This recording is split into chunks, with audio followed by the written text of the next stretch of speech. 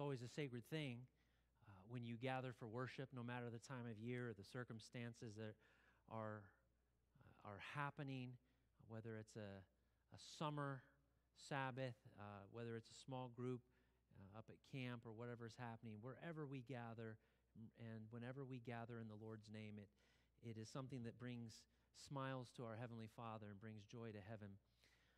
So I'm always grateful. It's a strange thing to be gone from church for 2 weeks, even though technically I was at church up at camp meeting, but it's different. It's good to be back in this church. Would you pray with me? God, we are still learning so much about your greatness, about your glory, about your plan for our lives. And Lord, we still have much to learn, but we know that you are with us today. We know that you want to reveal yourself to us again once more. As we get closer to the sharing of the Lord's table, Father, continue to reveal yourself to us. And may we be blessed by knowing that we have worshiped with you and that we have worshiped you today. We ask in Jesus' name, amen. I'm not using any slides. My comments here will be brief. 45 minutes at the most. That's brief. Our main purpose is to fellowship together in the observance of the communion service. But as we draw closer to that, I do want to share a thought. And it is related a little bit to Father's Day, as you can see by the title. But I want to share I think, a little bit of an anecdote. When some heard the title of my sermon, they were worried, maybe is the word. This was their comment.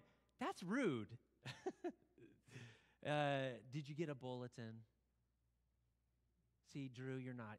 Where are we today, Drew? Come on. Who's your daddy? Now, I realize that's a bit edgy. That can be used in our culture in a very derogatory way, in a very aggressive way. And I was a teenager once. I know how people will use that phrase. I want to see if we can be mature, though, and disassociate ourselves from the negative connotations and try to analyze it from a little bit of a different perspective. Now, when I was younger, it's not like this is a new phenomenon either. When I was younger, the phraseology was slightly different. When I was a child, especially boys, now I know girls are competitive too, but boy and girl competition sometimes manifests its way in different ways. Boys usually are a little bit more physical, a little more aggressive. And so as a little boy, you would say things like, well, I got more toys than you. And the retort would be, well, I'm better at video games than you. And then you'd say, oh yeah, well, my t-ball team is better than your t-ball team. Well, my house is big. You know what I'm talking about. You guys don't know anything about what I'm talking about? Your boys never did this, Bill? Never competed in any way? But if that little tit for tat goes on long enough, eventually it's going to come to, well, my daddy can beat up your daddy. You know it's true.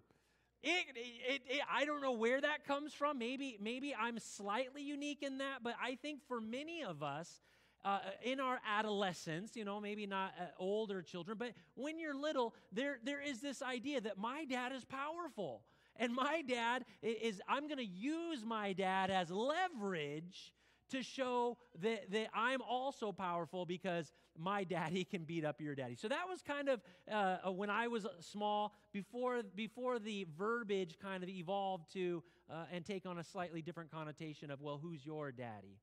But again, I want to try to look at this from a different perspective, not just the pejorative or the derogatory. In a way, if you just look at it in a microcosm, the whole question of who is our Father is a significant spiritual element of the entire biblical narrative. If you go all the way back to the Garden of Eden, when the Father comes to his children after the fall, and they don't come to him, they hide, he asks a question. We all know that question. Where are you? right? Where are you? This was unusual in the Garden of Eden. God had communed with Adam and Eve before. They had a relationship, but this was unusual. In the cool of the day after sin, they run from him. And in a way, Vince, forgive me, I'm making a little bit of a connection that I hope you can follow me with. In a way, the question was, what has happened to our relationship? What has happened? Why are you hiding? Why do I not see you? Have you chosen another allegiance? Am I no longer your God? Who's your daddy? Okay? You go all the way through the biblical narrative, and you can see this identity of do we know who our God is? Do we know? Even right into the Lord's Prayer, which I've preached on before, but I still like to emphasize the significance of the invitation when Jesus instructs his disciples how to pray. The first words that Jesus instructs us are we are to address God as our Father.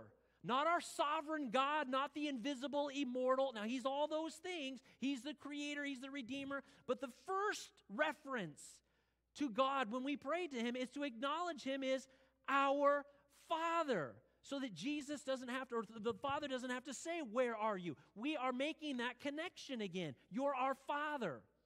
Going all the way to the book of Revelation, where in the Laodicean church, and we talk about this a lot in the church, but the Lord says, I stand at the door and knock, right? He's saying in the last days, I'm going to be outside of your experience, and I want to come in. I stand at the door and knock, and if anyone hears my voice, so he's not just knocking, he's calling. And what do you think he's saying? What do you think he's saying? He's saying, where are you? Why am I on the outside? I want to come back into intimate relationship with you. If anyone hears my voice and opens the door, I will come in and dine with him, and he with me, and we shall abide together. It's that invitation again to intimacy that was lost at the fall, and the question of God from beginning right through the biblical narrative to the end can be in some way asked, well, who is your daddy? Who's your father? In that connection, I want to draw your attention to one of the most famous chapters in all the Bible, Psalm 23. We're going to look at Psalm 23, and I'm going to point out something maybe you've never noticed before. It's a wonderful, poetic, elaborately structured, very brief. It's only 6 short verses. Many songs and art and everything have been dedicated to this to the shepherd's psalm, as it's called. Psalm 23. Okay, many of you know this by heart, or you might know most of it by heart. But if you have your Bibles, you can turn to Psalm 23. It's called the shepherd's psalm. But it doesn't end with the analogy of a shepherd. Much of it does have to do with the shepherd-sheep relationship and acknowledging the protection and provision of God on our behalf. But it does not end with God as our shepherd. And that's the transition I want us to look at today as we prepare for the Lord's table. You know the psalm, the Lord is my shepherd.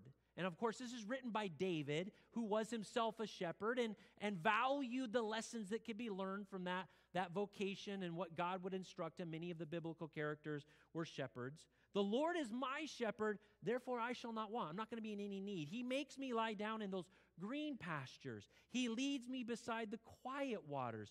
He restores my soul. He guides me in the paths of righteousness for his name's sake. All this shepherd metaphor of having the grass and the waters and the provision and the leading down the paths of righteousness, all those beautiful analogies. Even though I walk through the valley of the shadow of death, I shall fear no evil, for you are with me.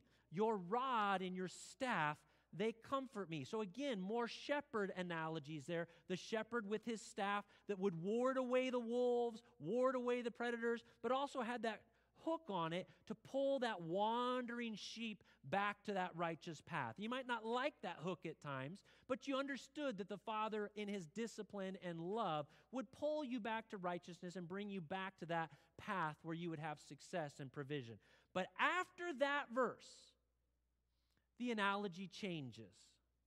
And I don't know if you've ever thought about it before, but I invite you to look at it and consider it this morning. Verse 5. So after your rod and your staff comfort me, you prepare a table before me in the presence of my enemies. The metaphor has shifted. Sheep don't eat at tables, right? And sheep don't have enemies. They have predators, okay? Yeah, they have, things that prey on them. But the verbiage and the imagery and the analogy has shifted. You prepare a table before me in the presence of my enemies. You have anointed my head with oil. We don't anoint sheep. Sheep are never anointed. The analogy is shifted from the shepherd, no longer just a shepherd. He's now a king. He's now a provider. He is now a father preparing and providing for his children. You prepare a table before me in the presence of my enemy. You anoint my head with oil. My cup overflows. Surely goodness and loving kindness will follow me all the days of my life, and I will dwell in the house of the Lord forever. Not talking about sheep anymore. Living in the Father's house. You can imagine when Jesus was telling his disciples in John 14, in my Father's house are many mansions or many rooms. I go there to prepare a place for you. And if I go away, I will come again that you may be with me, and we're going to be with each other forever. You can imagine the disciples may have thought of Psalm 23 at that point, because Psalm 23 gave the promise that we're going to dwell in the house of the Lord forever. And here's Jesus saying, I'm going to that house to prepare a place for you. We're not talking about sheep anymore. We're talking about children living with a father. Okay?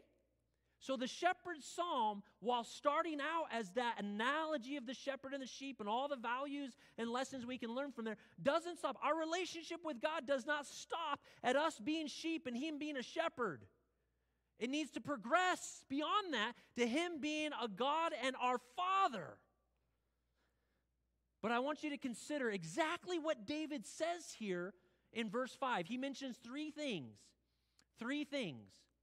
First, he says, you prepare a table before me in the presence of my enemies. What does that mean? Well, if you've been in this church longer, you've heard me talk about this element before. You've heard me say it before.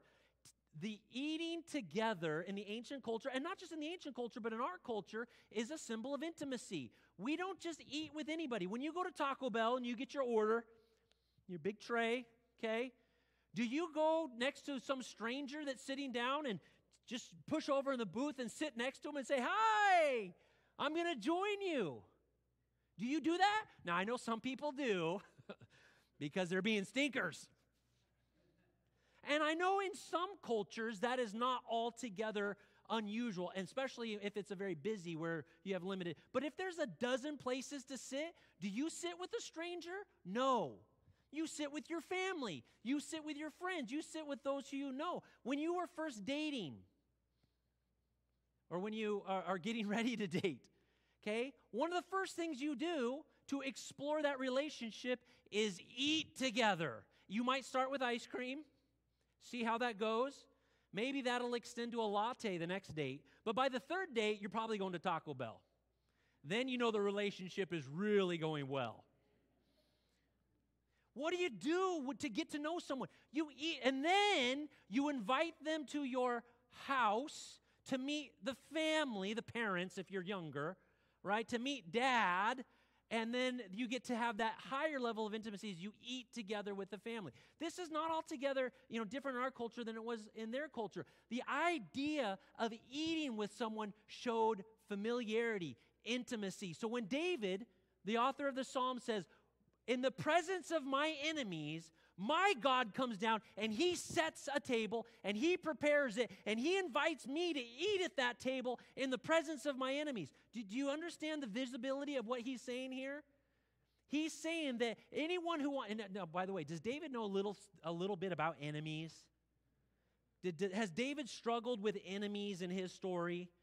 Okay, from the time we first read of David, he's fighting giants. He's got the Moabites attacking. He's got the Philistines all over the place. Even in his own home, he's got Absalom turning against him. He's got counselors and generals. He's got enemies his whole life. He's fighting. That's why God wouldn't allow him to build the temple.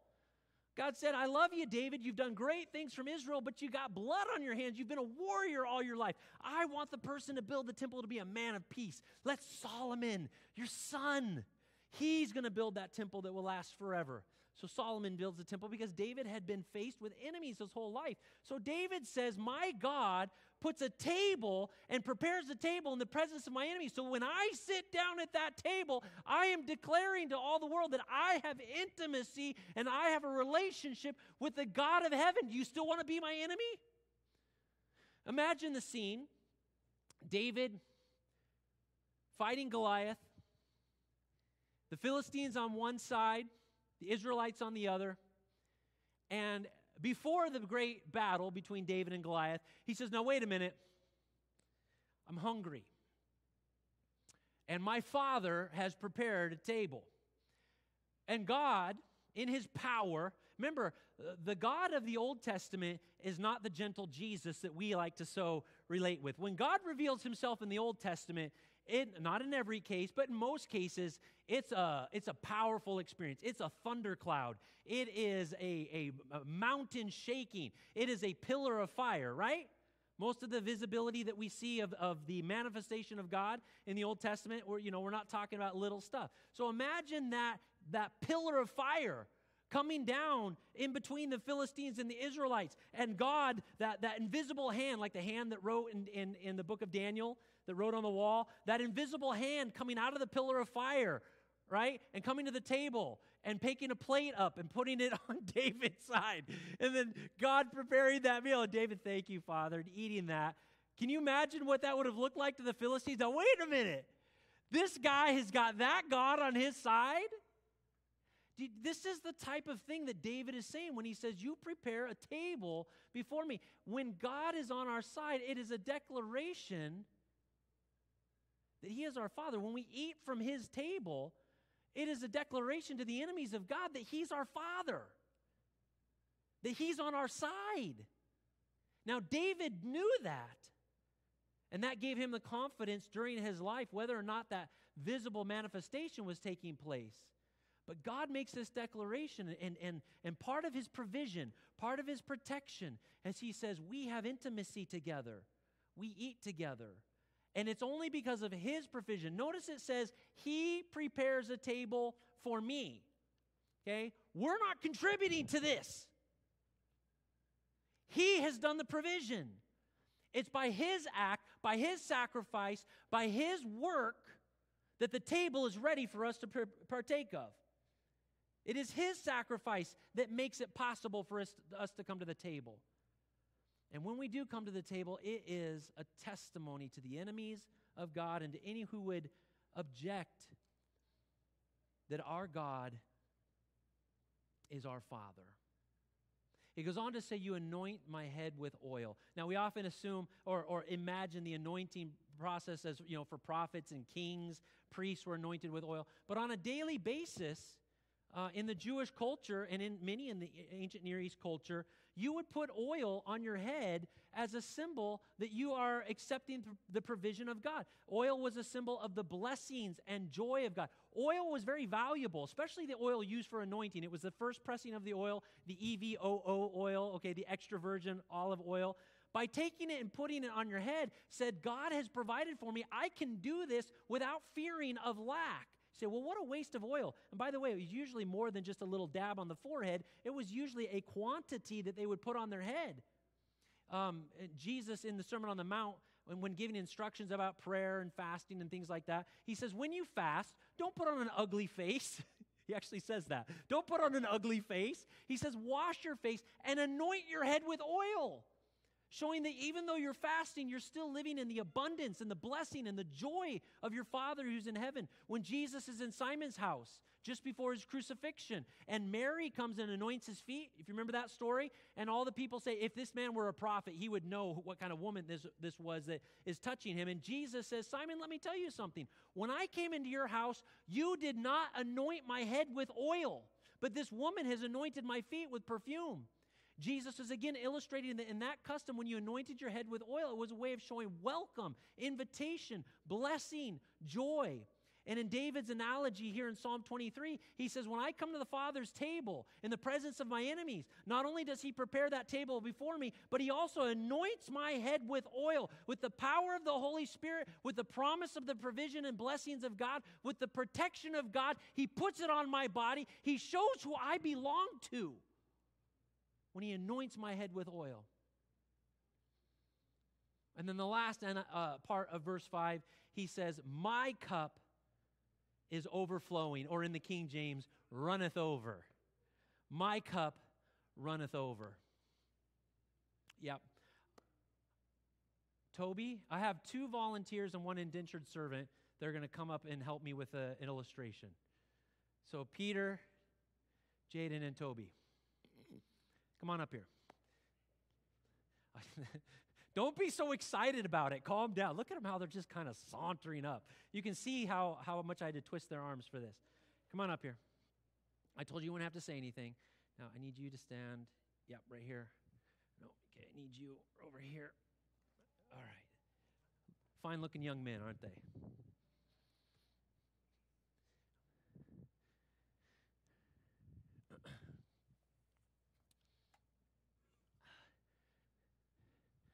You know, Jaden, I really appreciate you, and I value you. I think you're a good guy, and you kind of look thirsty. Let me give you a little. There you go. What a blessing. Yeah. Hey, Peter, it's been so good getting to know you. I think you're a good guy. Can I offer you something to drink? Okay, here you go. Boy, enjoy. Okay. No, don't drink yet. Now, wait a minute. Ugh.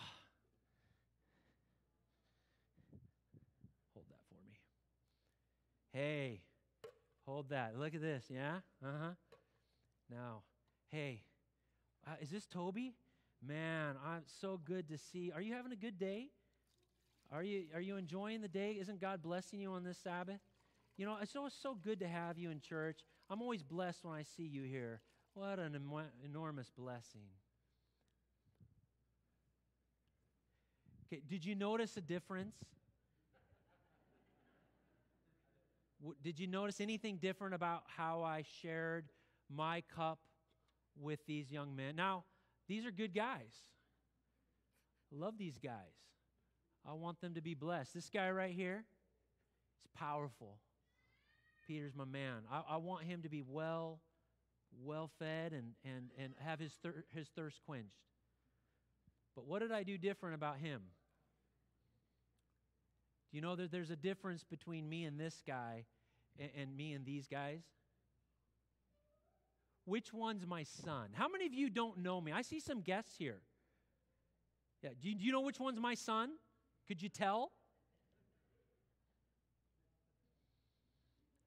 It's this one. This one. His cup was filled to overflowing. Can you say thank you for my volunteers for coming up here? You guys can go down. Yeah, take it. It's my gift to you. It's my gift to you.